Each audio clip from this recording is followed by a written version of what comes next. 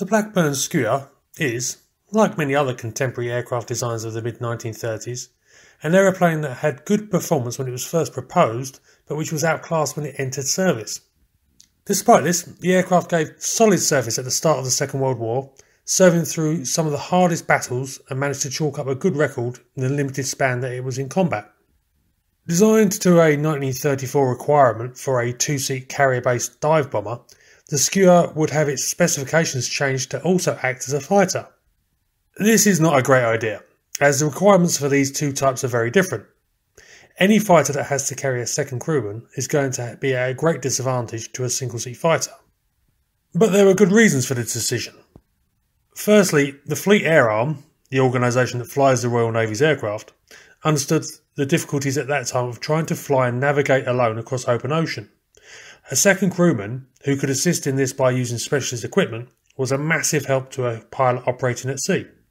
And it's notable that this idea was so entrenched that it was even stipulated in later carrier fighters like the Fairey Fulmar. The FAA also didn't plan for its carrier aircraft to be tangling with land-based fighters.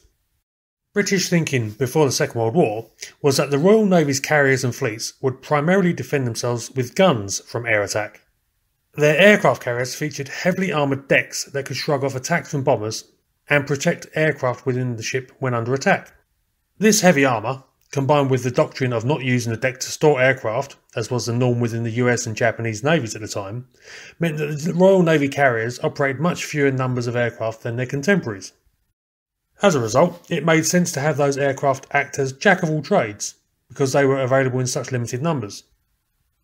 As an aside, if you are interested in understanding more about the Royal Navy's carrier philosophy, their carriers, aircraft and the battles they fought, you should check out armouredcarriers.com. They're an excellent source on this subject, and I'll put a link to their website in the description and to their YouTube channel at the end of the video. Anyway, the Skua was designed to act as a naval dive bomber with the added ability to shoot down reconnaissance aircraft that were shadowing the fleet. It could also help protect against enemy bombers. To meet these requirements, the Skua had a pretty respectable armament for the time. 4 303 Browning machine guns were mounted in the wings, added to by a single Lewis or Vickers K machine gun operated by the navigator to protect the rear of the aircraft. It carried a 500-pound bomb under the fuselage on a bomb crutch as its main striking weapon, and could also carry small 20 and 40-pound bombs under the wing. As pointed out, the Skua was a compromise design, and its performance showed that. Fitted with a Bristol Perseus radio engine, which produced just over 900 horsepower with emergency boost, the aircraft's maximum speed on paper was only 225 miles per hour. But in many ways, the Skua was a thoroughly modern aircraft, especially in contrast to the planes it replaced. It was the FAA's first monoplane aircraft, as well as its first with retractable landing gear and variable pitch propellers.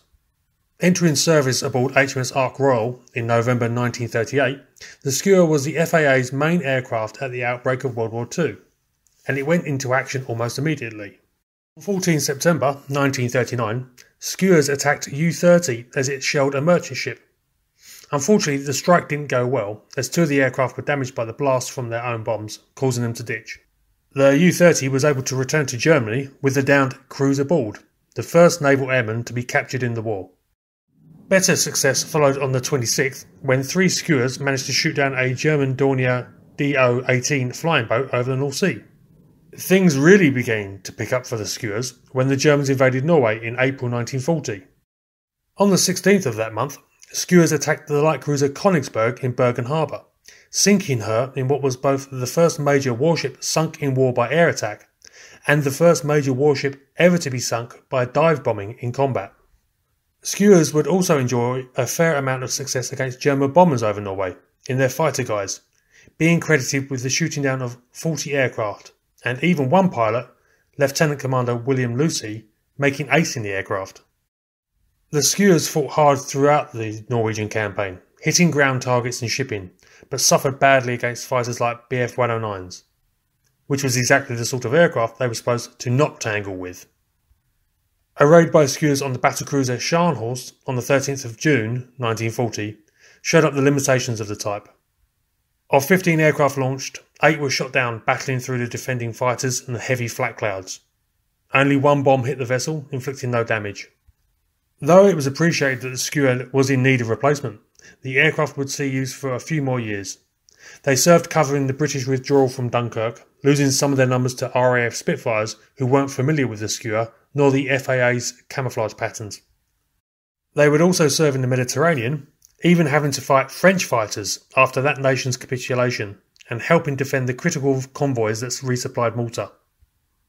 The type's final battle came on 6th of February 1941 when, during Force H's operation to bombard Genoa, an Italian Cant 506 floatplane was shot down by a Skua. Soon after this, the aircraft was taken out of frontline service and relegated to target towing and advanced trainers. The last one was struck from service in 1945.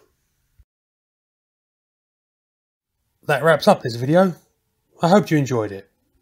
If you are interested in military history and affairs, feel free to check out my website, militarymatters.online. I'll put a link in the description. Also, have a look at some of the other videos I've produced.